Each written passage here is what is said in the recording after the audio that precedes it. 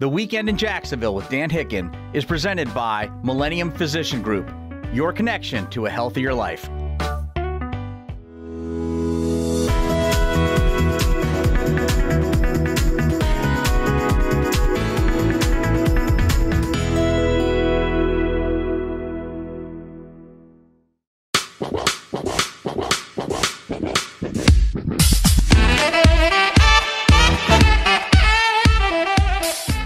What's up, Jacksonville? Media mogul Dan Hicken here with you, ready to give you this weekend's rundown of all things Jacksonville sports going on this upcoming weekend. Let's start, of course, with our Jacksonville Jaguars, who are now off. Okay, all right, look, we're off. We're done.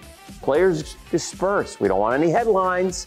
Want all good news, all feel good heading into training camp on July 27th. But some interesting news from the NFL, as they have determined that they're going to let cities, NFL cities, bid on not just the Super Bowl, which we've had here and probably won't have anytime soon, not just the draft, which we could have here, but also the Combine, which has been in Indianapolis every year. Look, it'd be great to host a Combine here in Jacksonville. And we do have the facilities, as long as they build their practice facility, which they're planning on doing.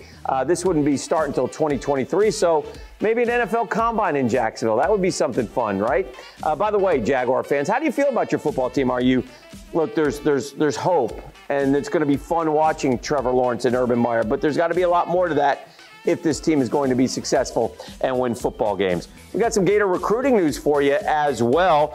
Dead period closing a few weeks ago. Dan Mullen and the Gators have been active since. In fact, since we last talked, the Gators have added a big-time recruit, their second highest-rated prospect in the entire class, and they got him from Alabama, and he chose Florida over Alabama. His name is Shemar James, and he is a four-star linebacker, and it's a good get for Florida, right? I mean, we don't know a ton about him. He's from Mobile. He's a good football player, but bottom line is that whenever you beat out Alabama, that's the next step. That's what Florida has to do. They've got to win some recruiting battles with the big boys. They got to beat Georgia for this kid. They got to beat Alabama for that guy. I think if Dan Mullen can add some more 4 and 5, we know he can coach. We know he can develop.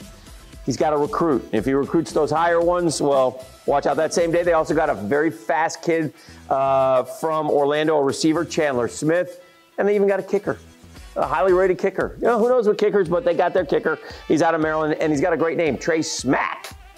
Hopefully he doesn't smack the upright. 2022, not the fastest start for recruiting, but Mullen getting things going. All right, also, before we get out of here, Tokyo's coming up, right? The Olympics, and the Summer Olympics are awesome. They're appointment television. You watch them all the time. Well, let's talk about some of the local guys who are going. Congratulations to our guys. We got Ryan Murphy, who will feature in an upcoming Hometown Heroes podcast.